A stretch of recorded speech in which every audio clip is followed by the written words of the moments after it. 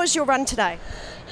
It was good. It was my second best time from the season, so I'm really happy with it, and I can run one more time tomorrow, so I'm very happy. Lea, you're a former heptathlete. What made you change to the 400-meter hurdles? I changed because in the heptathlon I had some limits, like I can't improve and I can't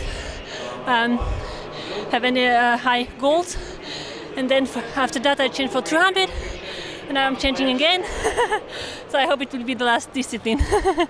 How did you find the technical aspect of your run today?